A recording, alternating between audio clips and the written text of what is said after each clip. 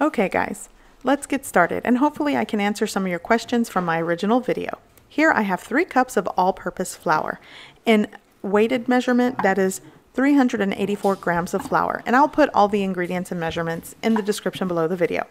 So if you are not going to weigh your ingredients, I just want to show you what I do when I'm just doing 3 cups of flour. I fluff up my flour that's been sitting on my counter. So you want to fluff it up, scoop, and then just something to run along the top of the cup to get rid of the excess flour. And this is the way I measure a cup of flour.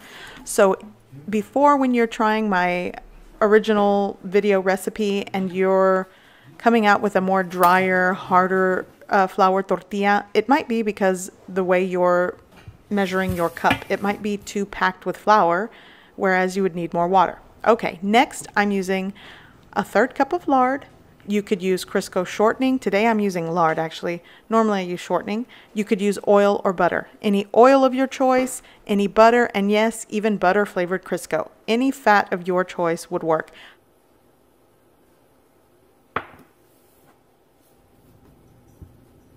I'm also going to be using 2 teaspoons of baking powder. This is the brand that I use, and I'm going to show you how I measure out my teaspoon when I'm not weighing ingredients.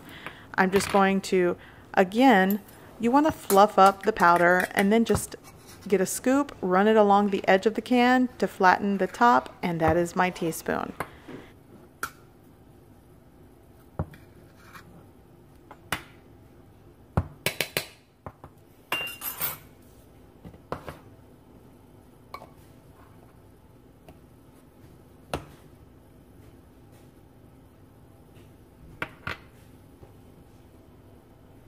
Okay, the next ingredient I will be using is 8 ounces, 1 cup of hot water. And you want to have extra water on hand in case your dough feels dry. Again, another variable to change your dough consistency is if you have a packed cup of flour.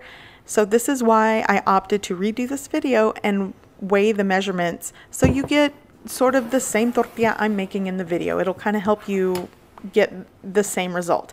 Okay, and then the last ingredient will be salt. I'm using a teaspoon of, actually this is sea salt. Sometimes if I have kosher, I'll use kosher salt. Now if you are using table salt, that does tend to get a little extra salty because it's fine, so maybe scale back a bit. Okay, so here's my flour, and now I'm going to add the dry ingredients and give it a mix. And for those of you curious, again, I will put the brands of things that I use in the description below this video. The flour I'm using in this video and even in the last is King Arthur brand unbleached all-purpose flour. So again, I'm combining the flour, the salt, and the baking powder. And then I'm going to add the lard. By the way, the 1/3 cup of lard that I'm using is a packed cup. I'm just stressing that because I want to make sure that hopefully this will help you achieve the same flour tortilla. Okay, so into the flour I'm going to put the lard, and then I'm going to add my 8 ounces of hot water. Okay, so while I continue adding the ingredients to my mixing bowl, I just want to stress again, if you do not weigh the ingredients, then there is a high possibility that your dough will not come out like the dough that I'm making today, and that's okay. Just remember to adjust the ratio of water that you put to the flour mixture. You might need to add more hot water because what you're ultimately after is a slightly tacky, soft, tender, pliable dough. So if you've added all the ingredients you've kneaded for 5 to 10 minutes or put it in your stand mixer and the dough is kind of tough, it's not really stretchy, it's not soft, and it's really not that tacky, then rest assured, in the end, will probably be dry and hard. So this right now, this step is when you're kneading with your hands. This is why it's important that I do like to knead with my hands. You're going to feel the dough. You'll know when you're mixing it if it's pliable, soft, loose, and smooth on the surface, as opposed to not tacky, dry, and kind of tough. and that's why you really want to knead with your hands. And I absolutely do understand if you are not able to knead with your hands, then by all means use your stand mixer, put it on a medium setting and let it go for 5 to 10 minutes. Actually, maybe in a stand mixer, because it's more consistent, maybe somewhere like 5 to 7. So right now I'm going to put it out on my work surface after mixing it around the bowl, just picking up any residual flour and things on the edge of the bowl. And once I turn it out on my work surface, you do not want to flour it. Do not flour your work surface because you don't want to work too much flour back into the dough. Again, that will also end up giving you a drier, less soft end result. So at this point, I'm just picking up any residual dough in the bowl. Now I'm going to turn it out onto my work surface. I have a clean counter here, not floured, and I'm going to knead it for 5 to 10 minutes or until the dough is smooth but still slightly tacky. Again, the 5 to 10 minute kneading time is going to differ from person to person because the pressure you apply to kneading your dough will differ to what I am doing. And I'm really trying to work this dough. And also you will notice that I'm not cutting away as much in this video. I'm not speeding things up because I want you to see what I am doing. Hopefully it'll answer a lot of the questions you had in the last video and help you out when you decide to make this recipe. So if you don't want to watch me knead for 5 minutes, just speed up through the video. Okay, so again, I'm still working my dough, turning it in on itself and pressing with a firm hand. And I'm just working it. I'm pulling and stretching. And again, I have not floured my work surface. So if you do find that it's not a workable dough and it's just completely all over the place, yeah, you might want to dust some flour. That's okay. But right now it's still tacky, it's still sticking to me, but it's staying together, and that's sort of where you want to be. If you find that you need to add more flour, dust it lightly and work it in slowly. Don't just add a whole half cup of flour and all over the place. Again, you're looking for a pliable, soft, tender dough. And as you can see, as I'm kneading it, it's sticking to my fingers, and that's okay. That lets me know that it still has moisture, it's not dried out, and it's pliable.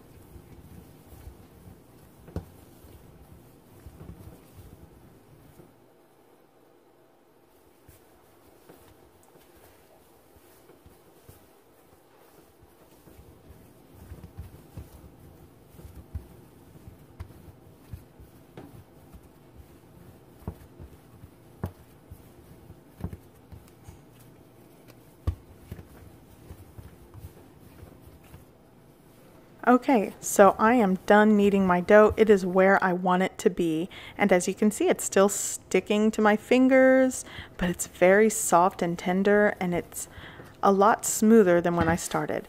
So I am actually going to divide them into a dozen.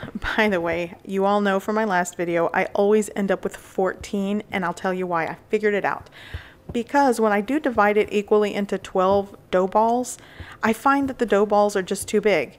So that's why I end up breaking it down to 14, because I think it gives me a good medium-sized dough ball to work with. So that's why I end up with 14, but you can do a dozen. Well, at least you know you get a dozen out of this.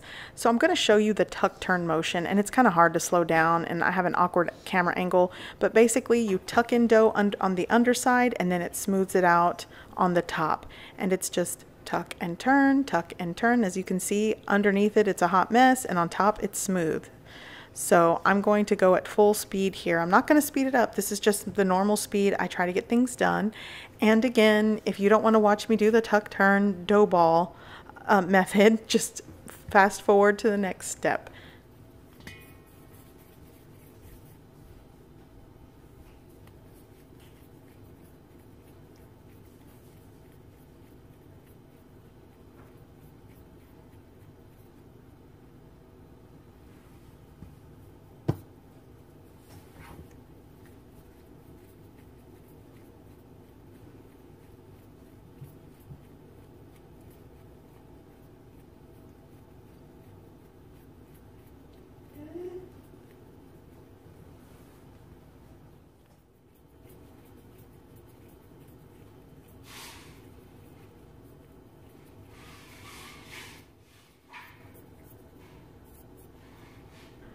Okay, so this was my last dough ball. Now I'm going to place it in my bowl, and I am going to cover this bowl with a damp paper towel. You could use a damp kitchen towel, cloth. I find a paper towel works just as fine, and I'm going to allow this to rest for 15 minutes covered. You don't want it to dry out while it's resting, which is why I cover it with a damp cloth. As always, I'd like to mention that the measurements and ingredients will be listed in the description below this video. I'll also include other recipe videos that you might find helpful. Okay, so it has been 15 minutes, and I'm not tossing away this damp paper towel because I will use that later when I'm making my flour tortillas.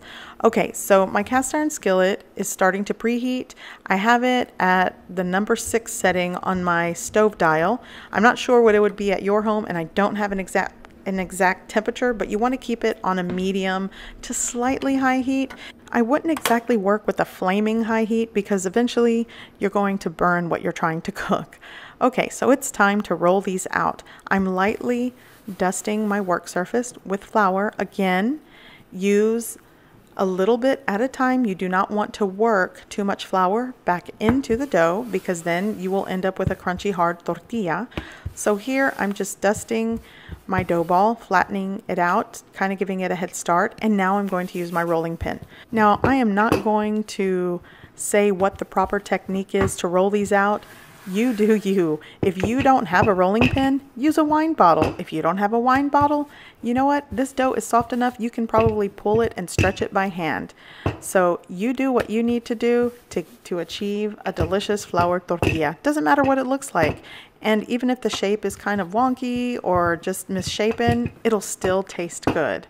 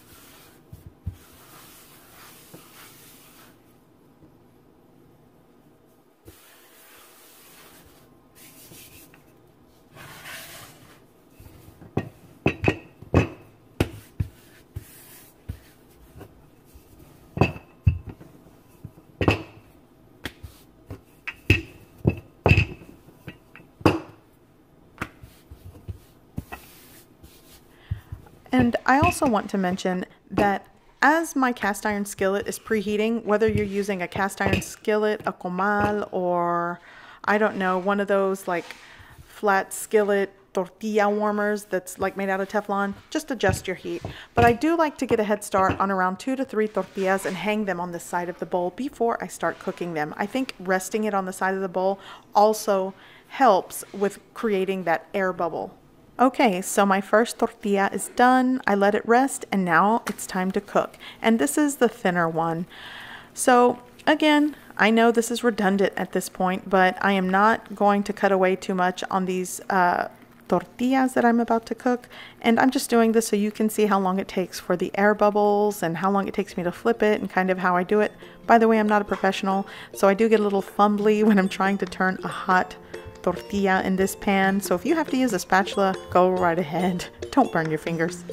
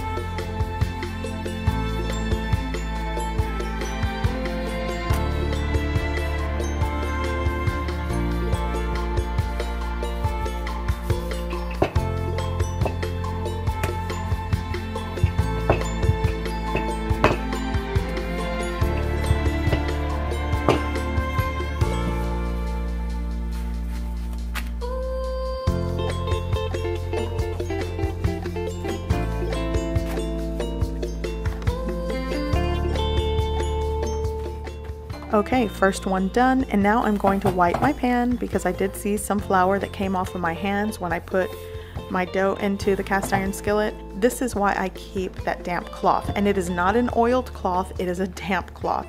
So in goes my second one. I'm not going to cut away for this one either, so if you need to fast forward, go right ahead.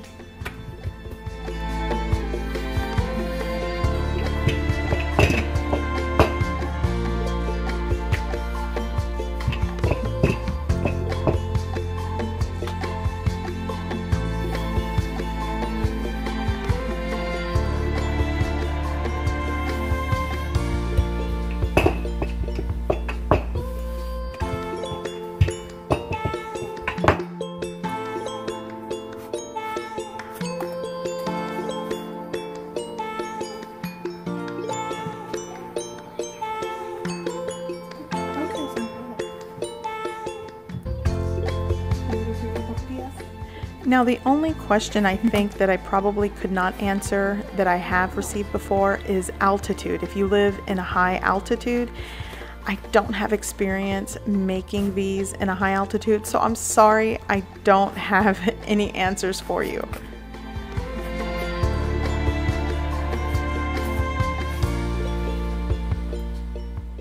Okay, so I am done. And I just wanted to show you the old pliability test. You can fold it, bend it, shape it, and it's not going to break. I hope you found this video helpful. And above all else, keep practicing. You will find your perfect flour tortilla. And I just wanted to rip into this to show you how the inside cooked. Okay, so I hope you give this recipe a try. I hope you like it, and thanks for watching.